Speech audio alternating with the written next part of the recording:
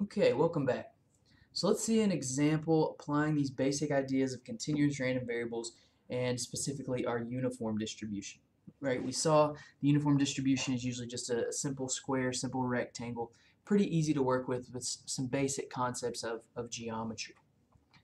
All right, so say we have the voltage of some part, a conductor, uniformly distributed from 123 volts to 125 volts.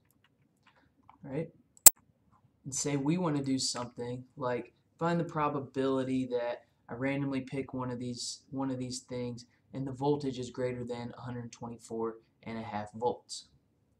Okay, so where do we start with continuous random variables? Remember, we're working with density curves. Okay, continuous random variables are really more of a visual thing.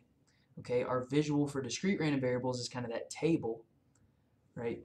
But with a continuous random variable, a good place to start is always to draw a picture.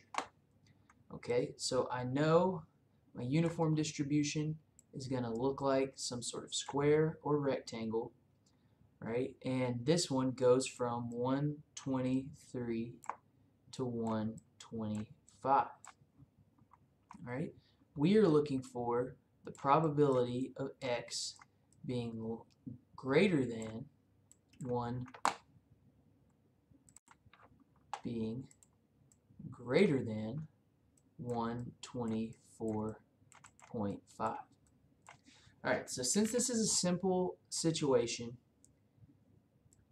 the best thing to do, okay, I drew my picture, so here's 124.5.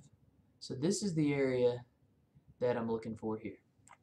Alright, now since this is pretty easy, the uniform is to work with, I really can just kind of visualize this, and I'm thinking, okay, this from 123 to 125, this is 2, right? From 124.5 to 125, that's 0.5. All right, so that's really a quarter of the area, or 0.25. All right, and intuitively that makes sense. You're just using some pretty simple geometry there. All right, but we want to actually use these formulas. So what's the height of this rectangle? Right. Well, our density function says I can take 1 over b minus a. So the height is 0.5. All right. So 0.5 times 0.5 again is that 0.25. So we arrive at our answer again there. Or I can use my uniform CDF. All right. Now notice what we're doing here. Right. We started with greater than 124.5. Since my CDF is defined as less than or equal to, right, I can say, okay, flip this around, 1 minus that, do the math, and we should also get there 0.25. All right, so again, this is why we use the uniform, because it's easy to work with to demonstrate these ideas. There are more complicated distributions, and we'll see methods for using those, but the ideas are the same, right? We're going to use our PDF value or use our CDF when we have a nice neat formula for the CDF. All right, also don't forget, got to add in this 1 minus there. We'll 1 minus our CDF value. All right, so we can also use technology to do this. All right, so let's see how we might do this in Minitab. So I'm over here in Minitab. If I go to Graph, Probability Distribution Plot, View Single, right, by default it's on the normal. We've used some of these. It's got discrete and continuous distributions on here. Right now we're using the uniform. This uniform goes from 123 to 125. All right, so I'm going to click OK, and it gives me this distribution. It's a nice picture, much prettier than the picture I drew a minute ago.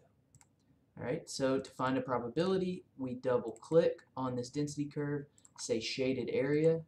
Remember, we wanted greater than 124.5. Here we go, and that should agree. That 0.25 there agrees with what we found earlier. Okay, so in Minitab, easy enough, even easier. All right, so the last thing we might want to do with the uniform is to find our mean and standard deviation. we have nice easy formulas to find the mean. Okay, the mean is just the midpoint here. Plug it in, I get my mean is 124. My standard deviation is 1/3, 0.3 repeated.